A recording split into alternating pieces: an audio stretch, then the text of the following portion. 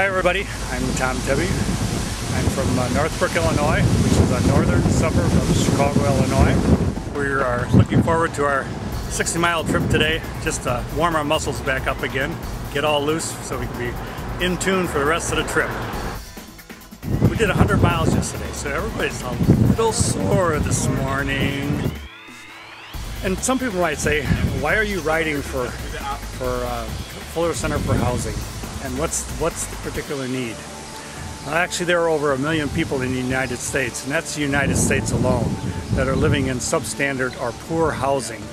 And we are riding to supply funds to help those people have affordable, decent housing. So we want to give a big oyez and thank everyone who is supporting the ride.